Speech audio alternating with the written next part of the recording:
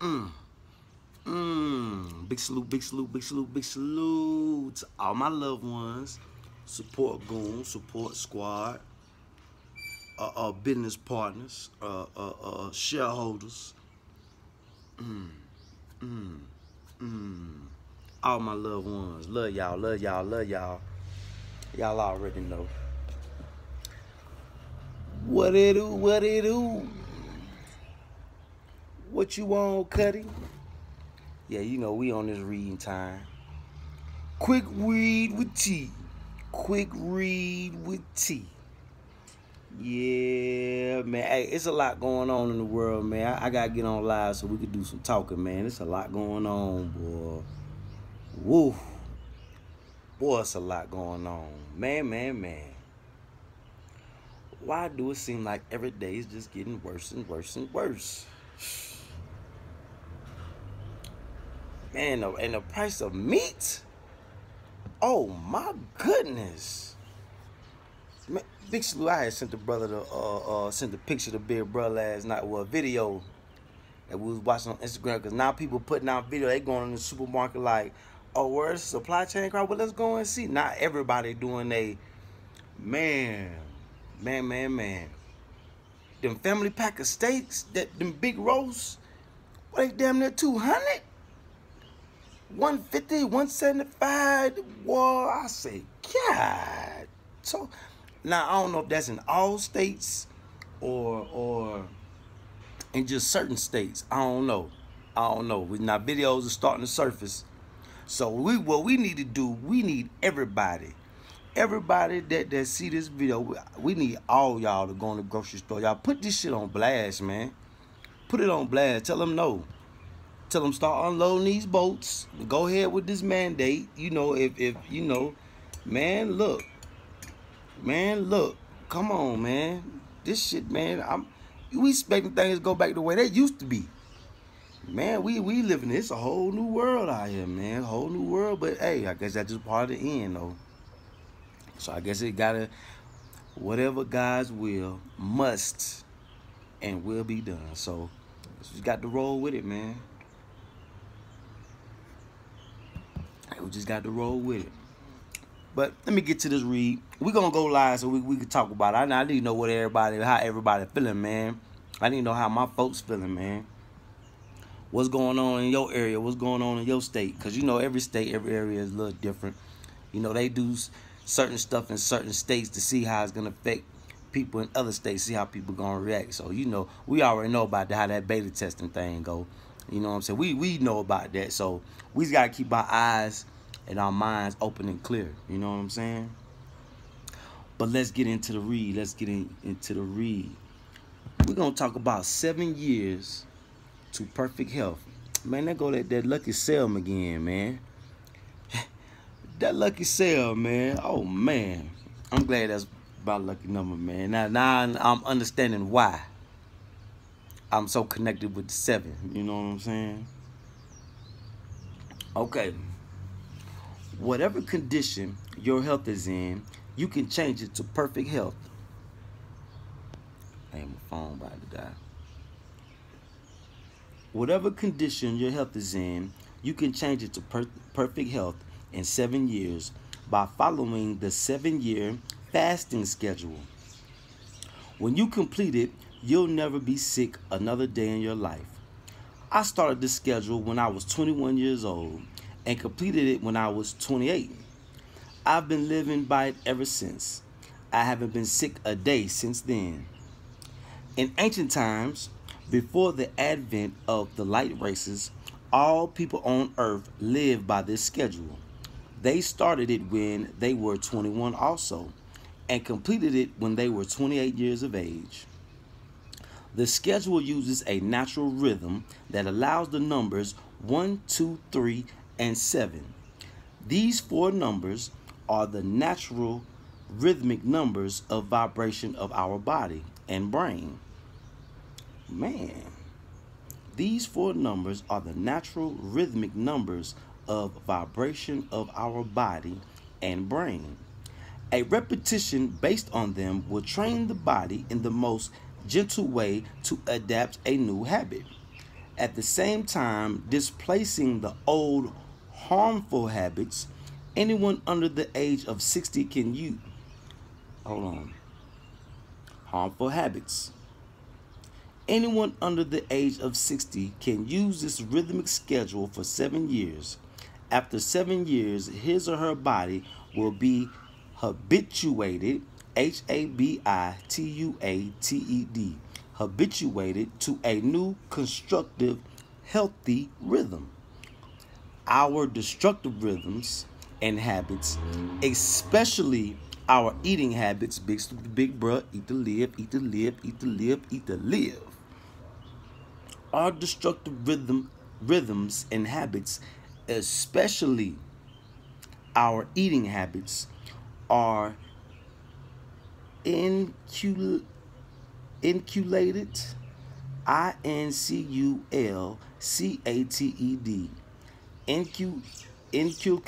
inculcated, inculcated into our bodies by the simple process of repetition.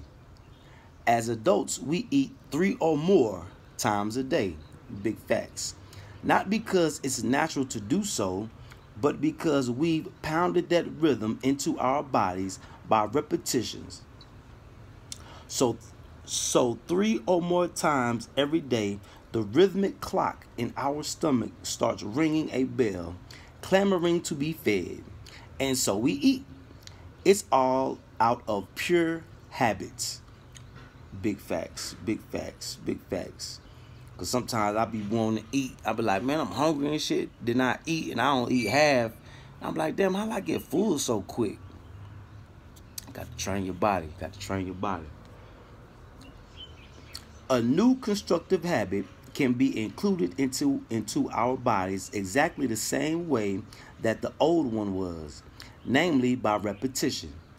It's not easy to repeat the exact number of times to get a complete reversal. In other words, say you are 30 years old and have been eating 3 or more times a day for 30 years.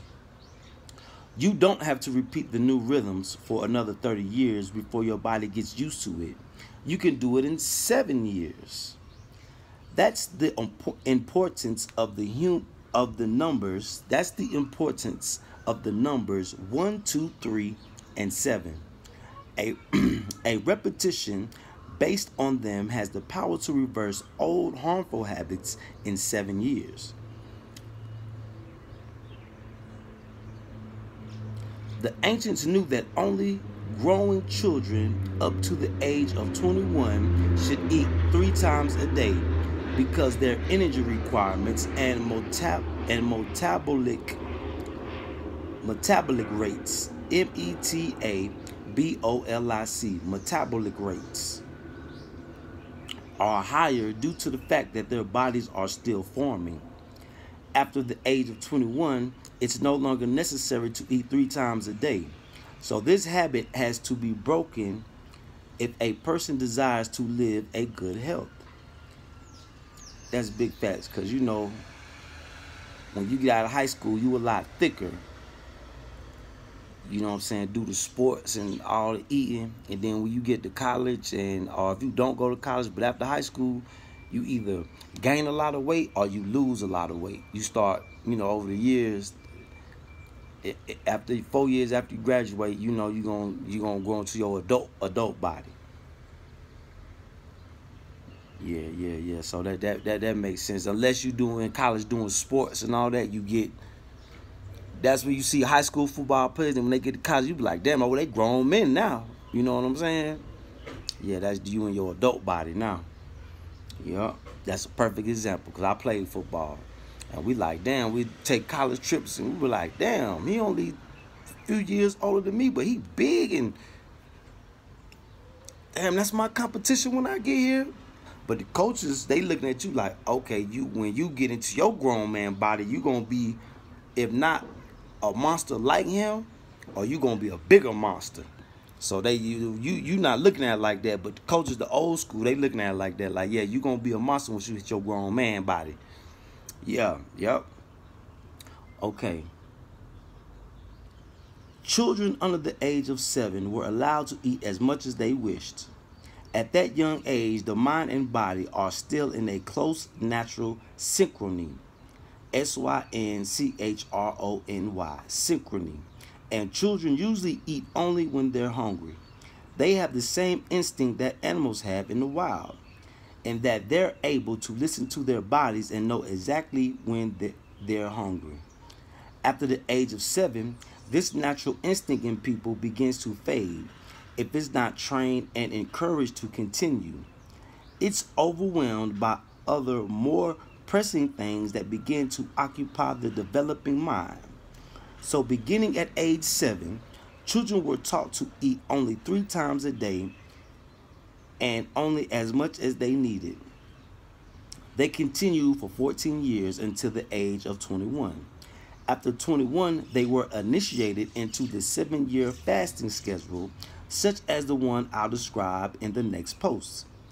This schedule slowly and gently took them off the 3 meals per day to 1 meal every 3 days. 1 meal every 3 days is the ideal dietary rhythm for adults to maintain constant good health. Oh man. Man, I don't think a lot of y'all ain't gonna be able to do that. I know, boy, that'd be hard for me after 1 day. Woo-wee. But he got it broke down, so we gonna get into it. I know y'all like, damn, 3 days, no eating? It can be done. It could be done.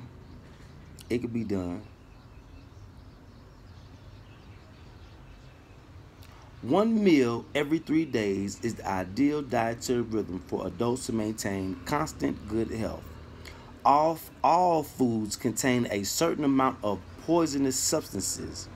These mild poisons are essential for the body and play just as important a role in the body's health as the nutritious substances. Nutritious substances are essential to provide energy for daily living. The poisonous substances in all foods are also essential, but for a different protective reason. They are the soldiers that guard every cell in our body to make sure that foreign harmful substances don't lodge themselves in. Without these mild poisons in every food we eat, our bodies would soon succumb to foreign, biological, and other agents that could harm our cells. Big facts.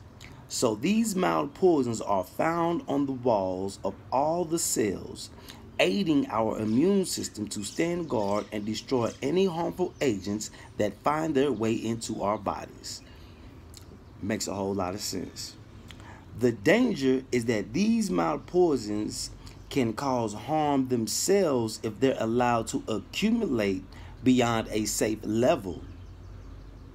In children, they're metabolized every 6 to 12 hours. They don't have the opportunity to do much harm by themselves except when they are aided and bolstered by an unhealthy diet. That's why you be like, dang, why only thing my kids do is eat, play, and shit. Eat, play, that's all kids do. Eat, play, and shit. Yeah, that shit is every 6 to 12 hours. So keep all your kids be like, now, yeah, every 6 to 12 hours, yeah, my baby go to the bathroom, they, getting it out of. Yep. In adults, all people over 21 years of age, they're metabolized only once every 3 days. When an adult adds more of them by eating food every day, every 3 or more times a day, they slowly accumulate until they cause an illness, such as a cold, fever, headache, and so on. Big facts. Yeah, big facts. Soon thereafter, if they're not cleared, the illness can get serious and become a grave disease, such as pneumonia and others, even cancer or a heart attack. That's why they be like, when your arteries is clogged, that's how you catch a heart attack. And you eat the wrong thing that's in your body, You know, cancer is kind of like a fungus. That's how, like a tumor. It's like a knot of all this shit that grow in your body, and like a blackhead. A blackhead can turn into cancer. That's toxins coming out your body. That's dirt coming out your body. A blackhead can turn into cancer over time because it'll get bigger and it'll get hard, and then you can't pop it.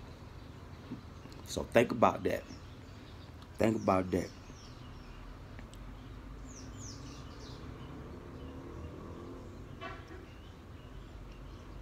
By eating only healthy foods every 3 days, there is enough time for the poisons that are no longer useful to be processed and flushed out of the system. That's what your liver's for. Then they're replaced by new ones that continue the job of guarding our cells. That's how they're naturally prevented from accumulating and causing disease, thereby turning from being our protectors into our enemies. We can keep them as our friends by giving them enough time to dissolve and make way for new ones by eating only once every 3 days. Now, it takes strength and character to start such a long-term permanent fasting schedule. It takes strength and character to start such a long-term permanent fasting schedule. It's not advisable for anyone to go immediately from their present unhealthy eating habits and start eating once every 3 days or even once a day. Such a drastic reversal would be too much for a shock to the body. The change has to be slow and gentle so that the body can become used to it without discomfort. The 7-year fasting schedule is an ideal changeover schedule. It has the same natural rhythm that our bodies live by. Anyone who follows it will gently rehabituate themselves from whatever eating schedule they're on. Now to a proper healthy eating habit that adults should follow to maintain constant perfect health permanently. Oh man.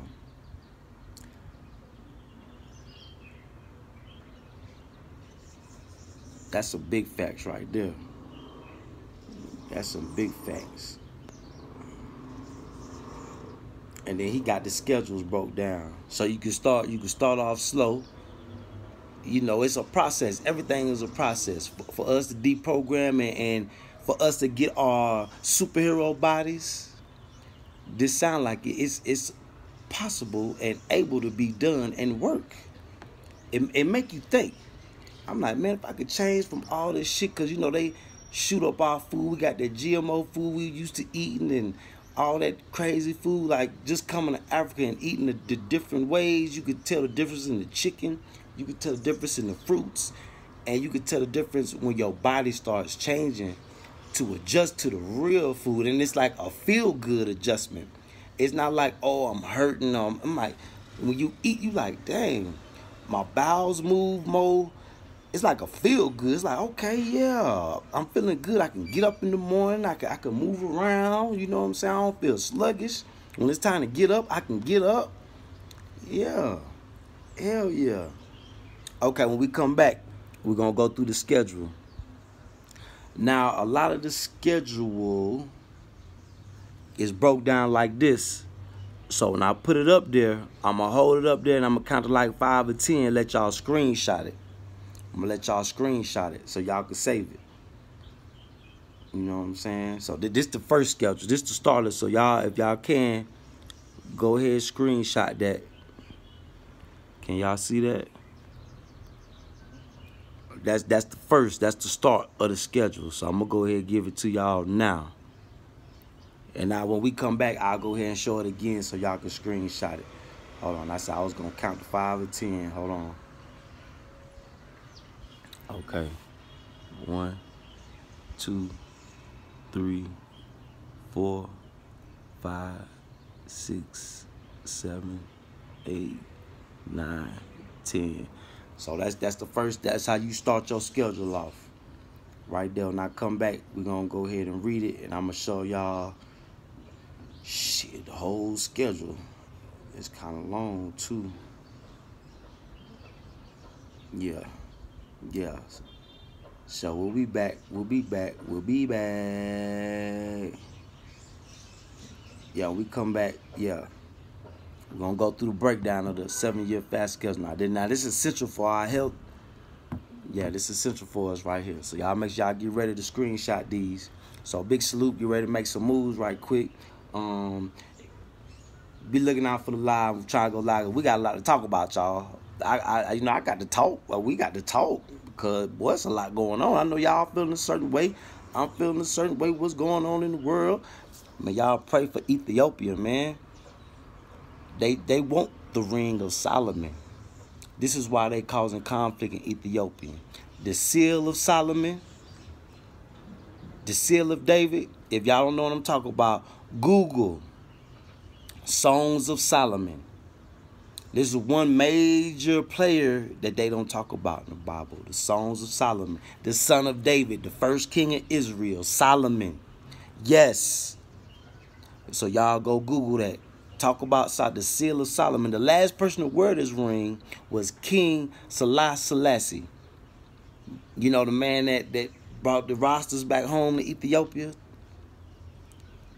They want that ring so they can control the demons, y'all. Yeah, this the ring that God gave to him. Songs of Solomon. The seal of Solomon. It's the seal of David, but you know Solomon is the son of David. So y'all pray for Ethiopia, man. You see they talking about marching on Addis Ababa. That's where the museum is. Just like they did in Iraq. They went in there, the first place they hit, they sacked the museum. This is what they do. It's called booty. It ain't about the money that's in the banks. The real valuables is in the museums. Think about it, y'all. Big salute, big salute, big salute. Love y'all, man. Stay tuned. Pray for Ethiopia, man. Pray for Ethiopia. Pray for Africa. Pray for everybody, man. Prayer strong. Allahu Akbar.